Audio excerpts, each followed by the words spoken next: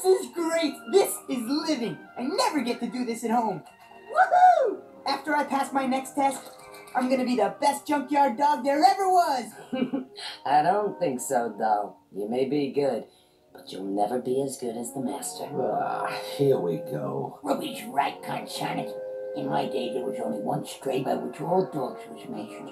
The Tramp. What? He taught Buster everything there is to know about being on the streets, Kay. Buster's trouble was Tramp's trouble. And Tramp's trouble was Buster's trouble, Kay. That dog was a prize. The one that got away. Got away from me, at least. Got away with everything. I heard he once stole an entire meat wagon, Kay. And then the dog catcher chased him all the way to the river. No, sir. It was dog catchers.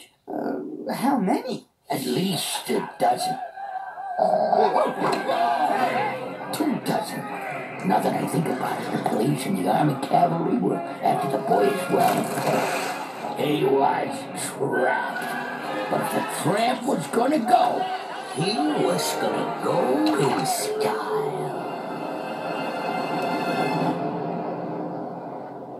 So what happened?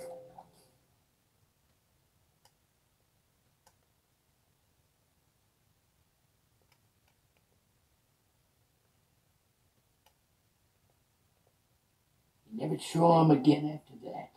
They say when the wind blows, you can still hear the tramp howl. Wow. All right. That is not what happened. He met this girl, see?